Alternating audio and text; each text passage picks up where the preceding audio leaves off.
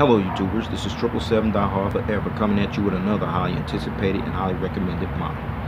Today I'll be doing a review on a JC Wing vintage Qantas Boeing 747-300 in their Nalanji Dreaming livery scheme in a 1/200 scale model.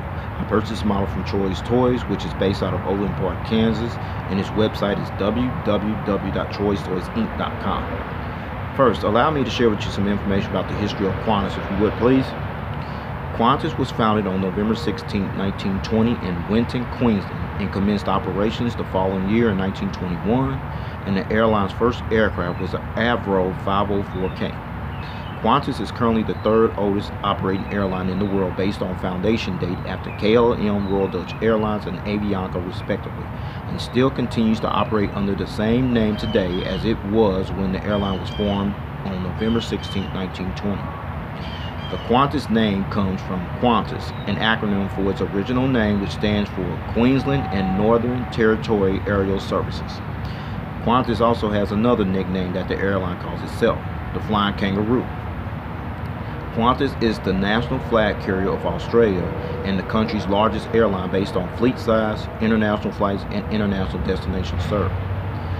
The headquarters of Qantas is located at the Qantas Centre, which is located in the city of Botany Bay, Sydney, New South Wales, Australia, while the airline's main hub and base of operations is located on the grounds of Sydney Kingsford Smith Airport, which is located approximately 5 miles south of the city centre in the suburb of Muscat in Sydney, Australia. The airline also operates hubs from Brisbane Airport, located in Brisbane, Australia, and Melbourne Airport, located in Tullamarine, Melbourne, Australia. The airline's secondary hubs are located at Adelaide Airport, located in Adelaide, South Australia, Dubai International Airport, located in Dubai, United Arab Emirates, and Perth Airport, located in Perth, Western Australia. And the airline's focus cities are located at Cairns International Airport, located in Cairns, Queensland, Australia, Darwin International Airport, located in Darwin, Northern Territory, Australia, and Los Angeles International Airport, located in Los Angeles, California. Qantas flies to 20 domestic destinations and 21 international destinations in 14 countries across 6 inhabited continents, as Qantas is one of 11 airlines to own this distinction of permanently flying to all 6 inhabited continents, along with Air Canada, Air China, Air France, British Airways, Delta Airlines, Emirates, Korean Air, Qatar Airways, Singapore Airlines, and South African Airways respectively, with the operating fleet of 122 aircraft, which consists of 18 Airbus A330-200s, 10 Airbus A330-300s, 12 Airbus A380-800s, 72 Boeing 737-800s, 4 Boeing 747-400s, and those are scheduled to be phased out by 2020, and 6 Boeing 747-400ERs, extended range versions. And in addition to the 122 aircraft that are currently operating in the Qantas fleet, Qantas also has unfulfilled orders for an additional 8 aircraft, which includes 8 Boeing 787-9 Jetliners, in which Qantas is scheduled to receive their very first one on October 17, 2017. And also, as of September 2017, or at the time of this video review posting, Qantas currently operates as a certified 4-star airline carrier according to the international airline review firm Skytrax magazine, and the Boeing customer code for Qantas is 38. Now let's check out the front of the box. You see here, you see the nice little Nalanji Dreaming livery scheme. I'll go into details on that. Very impressive. See the turtle, the fish, the plants, the water, and all the other beautiful nice little color there. And then you see the Qantas logo there, and then you see the aircraft type, and you see the Qantas title, and then you see the model information right there at the lower part of the box. All right, now you're looking at the back of the box. Nothing much back there except the warning information. All right, now you're looking at the top of the box. You see here, you see the aircraft type, the computer generated picture of the aircraft, the Qantas title and its logo, the model scale information, as well as the registration ship number. I'll go into details on all that later on in the review. Stay tuned for that part. Now you're looking at the bottom of the box, the same information. At the top you see the aircraft type, the middle part of the lower part of the box, the computer generated picture of the aircraft, and then you see the Qantas titles and their logo, and the model scale information, and that's the item number and where that barcode is. Okay, Alright, now you're looking at this nice little prestigious model stand that came with the model, what have you. And now you see that black pattern right there, folks, right here. That means when you put your model on the stand, it will prevent the model from being damaged and scratched from loss of paint, what have you. And then you come down here, you see the nice little plaque here, something JC Wings been doing since 2013. You see the Qantas titles and their logo, the type of the aircraft, 747-300, and the scale information, 1-200. Okay? Okay, now this little plastic bag you see here, folks, with all the stuff in here, these are the gear replacement doors. You also see 2 little toothpicks in there. Please stay tuned as I go into detail for the purpose of these gear replacement doors for this model, okay? Alright, with all that information out of the way about the history of Qantas, all the details here on this boxing you see here, the nice little model stand, as well as the gear replacements inside this package, little plastic package right there. With no further ado, here is the model, everyone. Alright, there it is, the JC Wings Vintage Qantas Boeing 747-300 in their Nalanji Dreaming livery scheme in a 1-200 scale model. First, allow me to share you some information about the Qantas Boeing 747-300 as you see here. Qantas became one of 20 airlines respectively to acquire Boeing's 5th Boeing 747 variant, the Boeing 747-300, into their fleet after the Sydney-based airline decided to place an order for 6 of these iconic jetliners on November 18, 1983, and received their very first Boeing 747-300 jetliner that bear the registration ship number VH-EBT 1 year later on November 13, 1984. And received their 6th and final Boeing 747-300 jetliner that bears the registration ship number VH-EBY on May 1st, 1987. And after serving the Qantas fleet for over 24 years as one of the airline's official flagship jetliners with a total flying time of 524,000 hours between the 6 of them during its peak, Qantas operated its last revenue scheduled Boeing 747-300 service flight on December 29, 2008, when it flew from Melbourne, Australia to Los Angeles, California by way of Auckland, New Zealand, as Qantas officially retired the Boeing 747-300 jetliner from its fleet on January 21, 2009, as this aircraft was ultimately replaced with the Boeing 747-400, the Boeing 747-400ER extended range version, and the Airbus A380-800 aircraft. Now let's talk about this nice little livery here, the Nalanji Dreaming livery. This was actually the second Qantas aircraft to be painted in an AB original livery after a Boeing 747-400, which bears the registration ship number VH-OJB, was actually painted in another AB original livery that was actually called the Walala Dreaming livery, which was unveiled in 1994. The livery that's actually displayed on this aircraft, as you can see, is actually called the Nalanji Dreaming livery scheme, as this aircraft was painted in this particular unique livery scheme on October 19, 1995, and was unveiled to the general public for the first time on November 14, 1995, at a ceremony that was held on the grounds of the carrier's hub at Kingsford Smith Airport in Sydney, Australia, prior to celebrating the Airline's 75th anniversary 2 days later, which was on November 16th of that same year.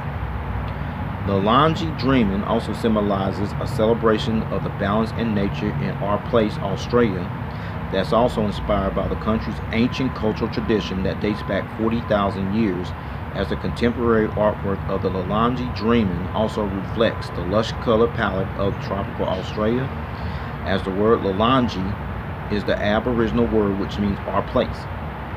The Nalanji Dreaming livery was created and designed by the Australian design company Nalanji Design Studios that was established by the founders John and Ross Moriarty, whose global headquarters is located in Sydney, Australia. Now you got the information about the aircraft and the nice little livery, how this came about. Let's get down to the nitty-gritty and let me show you all the details on the rest of this aircraft. Now, shall we? Let's check it out. Okay, we're going to start on the left/port side of the aircraft here. We see the nose gears right here, the nose gear struts featuring the nose gear lights. I'll show you a better view of those later on in the review.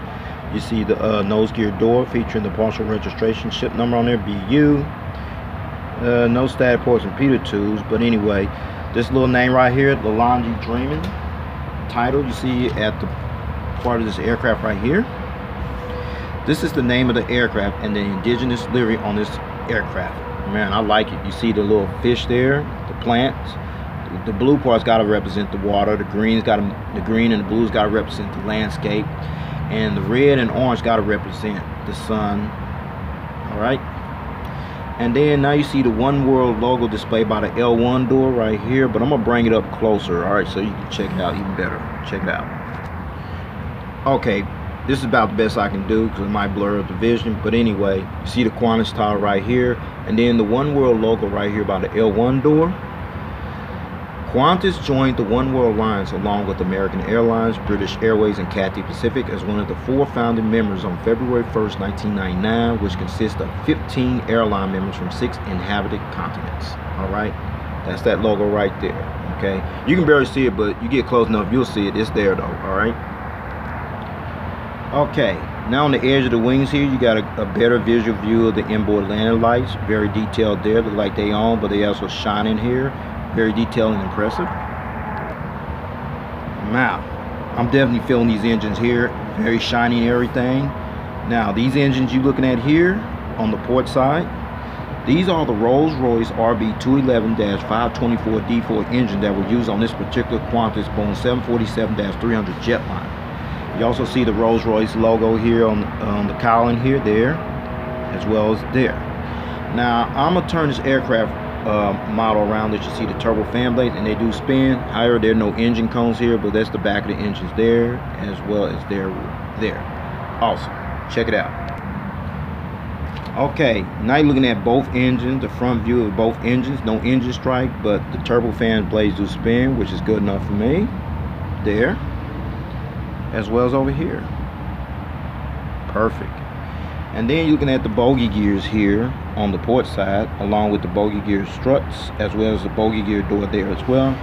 And you got another front view of the anti-collision on the lights here on the edge of the wing there. All right. Okay, now you're looking at the engines on the starboard side. No engine strikes, but the turbofan blades spin over here as well. Check it out. Great. Great. And then you see the inboard landing lights right here on the wing here on this side, on the starboard side, as well as the bogey gear and the bogey gear strut and the door there. Now, however, the bogey gear on this side, the starboard side, is kind of off.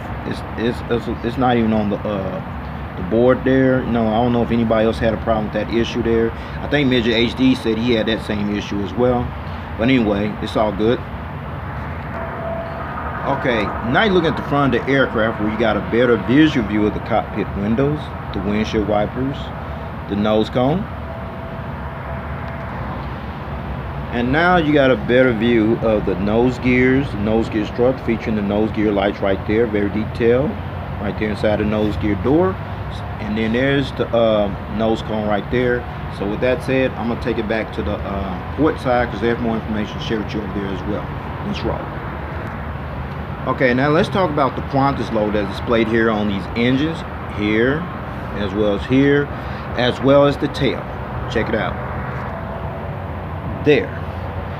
This is the logo for Qantas, which resembles that of a kangaroo, which was introduced in 1944 and was remodified again in 1984, as the 1984 updated logo was conceived by Tony Lunn of Lunn Design Group, whose global headquarters is located in Sydney, Australia.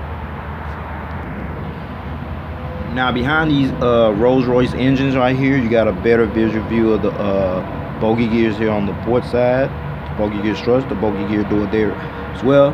And then you got the center bogey gear right here as well, very impressive. And then there's the center bogey gear on the starboard side. I'll show you at a different angle later on that part, okay? Now let's talk about the antenna on this wingtip right here. Okay, that the little wingtip device is sticking out.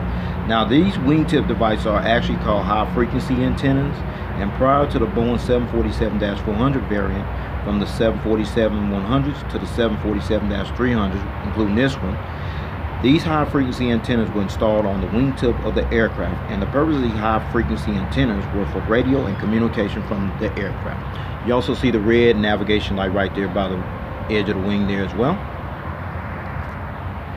And now you're looking at the registration ship number VH-EBU in front, underneath the windows here, on this nice little Nalanji Dreaming livery scheme on here. Registration ship number VH-EBU. This was the second of 6 Boeing 747-300 jetliners, as well as the 26 Boeing 747 jetliners respectively, to enter the Qantas fleet. And the first test flight on this aircraft took place on December 21st, 1984, and was delivered to Qantas on January 24th, 1985. However, this aircraft was eventually withdrawn from the Qantas fleet on February 1st, 2005, and was ferried to Melbourne Avalon Airport in Avalon, Victoria, Australia, where this aircraft is currently stored up as of 2017. Now, this little right here, Nalanji, that's the consultancy firm by John and Ross Moriarty. That's their firm that designed this aircraft. That's the signal there. All right. And then you see the Australian flag decal above the L5 door right here. 1, 2, 3, 4, 5. Yeah, right here. This flag decal represents the country where Qantas currently operates from as the national flag carrier for the country of Australia. Now looking at the back of the aircraft here, we see the Qantas logo I mentioned earlier, as well as the partial registration ship number here on the edge of the tail here. And you also see the partial kangaroo logo in the Nalanji Dreaming right there, how it blends together. Very unique, impressive. Alright, now you're looking at the APU exhaust hole right there. I'll get this focus here a little bit. Okay, there you go. The APU exhaust hole right here. Then there's the strobe light right there. Strobe light right there underneath the APU exhaust hole right here. Okay. Now you're looking at the APU auxiliary power unit exhaust hole right here, as well as the strobe light right there, as well as the rear view angle is in the entire aircraft. Check it out. There it is. Okay. Okay, now you're looking at this aircraft from the starboard side. We're going to start at the front first. You see the nose gears right here, the nose gear struts, the nose gear lights, nose gear door featuring the partial registration ship number on there, BU, the nose cone, the windshield wipers, the cockpit windows, the Qantas titles, as well as the front cargo container door. And you see the inboard landing lights right here on the starboard side, along with this nice little Nalanji Dreaming livery here. You also see a turtle, you see the fish, you see that's got to represent the water, the green, and all the other colors got to represent the landscape and the sun. All right.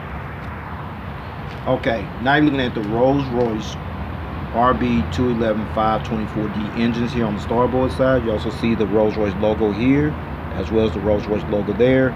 You also see the Qantas logo here on the edge of the engine, as well as the engine there as well. Now you're looking at the high frequency antenna here on the edge of the wingtip, as well as the green navigation light you see there. Okay, now you're looking at the bogey gears on the starboard side, as I mentioned earlier. And I'm the only one who had a problem with this issue, where this gear didn't really touch on the board, what have you. But anyway, that's the only downside I see with this model here. But other than that, it's all good. See the bogey gear struts, as well as the bogey gear door, and you also see the center bogey gears here on this side here as well, featuring the bogey gear struts and the doors there as well.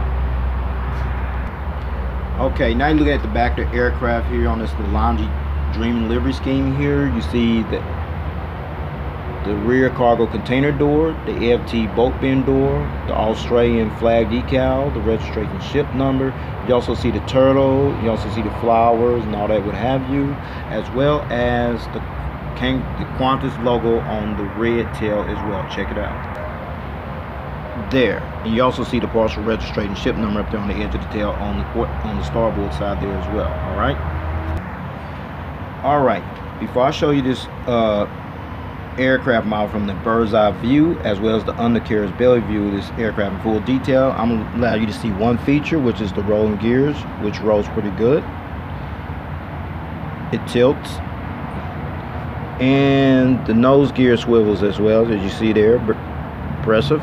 So with that said, allow me to show you the aerial bird's eye view of this aircraft model. All right, check it out. Okay, we're gonna start at the aerial bird's eye view of this aircraft. Here you see the nose cone, how it's painted in green, the windshield wipers, the cockpit windows, the power escape hatch door. You see the anti-collision beacon light right here on this distinctive hump right here with all this little stuff on here. Another high frequency antenna there. Okay.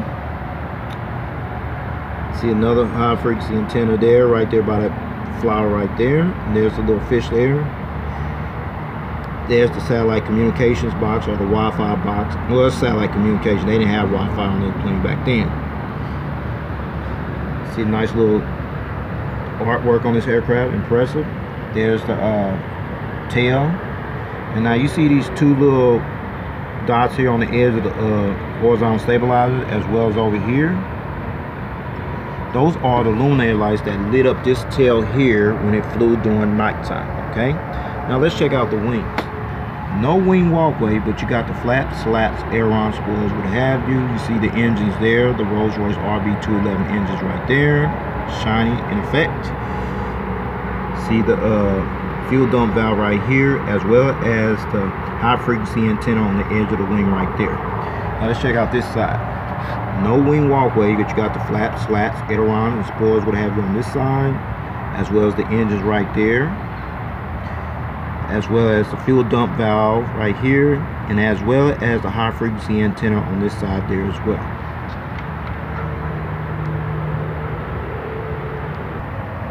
Now looking at the undercarriage belly view of this aircraft, how it's painted in the Nalanji Dreaming colors on here as well.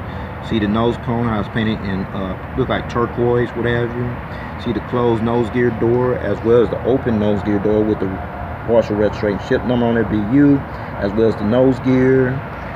Then you see the nice little artwork here, and then right there closely, there's the anti-collision beacon light right there. There's the hole where the stand goes in at. Those are the center bogey gears here, and my guess is they do tilt. Start here, yeah. That's a little challenge there, but anyway, it's all good. See the nice little artwork here. Another high frequency antenna there. You see the pressure relief valves, another high antenna, and there's the auxiliary power unit housing doors right there. And then let's check the gears over here. Okay, perfect. See the engines here, very shiny right there, impressive. Shining right there. The registration ship number there. The fuel dump valve and the high frequency antenna on the edge of the wingtip. Same over here, folks. Yeah, a little challenge there, but it's all good. There's the engine there. The engine there, pretty impressive. The fuel dump valve right here, as well as the high frequency antenna on this side here as well. Very impressive.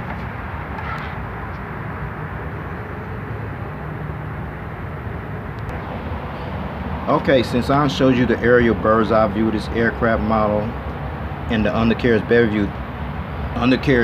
belly view of this aircraft model in detail, now I'm going to put it on that nice little wooden stand there that I showed you earlier. So with no further ado, here is the model on the stand. Check it out. Okay, finally got this model on the stand. It's not in the best position on there, but it's holding up to say the least. Landed this model from the port side, the shiny little engine there, and the Nalanji Dreaming livery, very impressive. Now looking at the front of the aircraft model from the front view angle with all the engines intact, the gears intact there as well, on this nice little wooden model stand, customized stand there. And looking at this model in the Nalanji Dreaming livery scheme from the starboard side, featuring the nice little engines here, very detailed there, the Qantas logo right there. You also see the Qantas right there in the background there as well, with all that nice little livery there, impressive. And finally, looking at this model from the tail cam angle, you see the high frequency antennas over here, as well as over there as well. Wow, this is a beauty. Alright, before I take this model to stand completely, I got in this position for a reason, and the reason is the gears. I'm gonna go ahead and take the gears off. Start with the nose gear here first, It's retractable and detachable. The bogey gear on the port side. The bogey gear here on the starboard side. And the center bogey gears. I gotta take this model to stand here briefly. Hold up.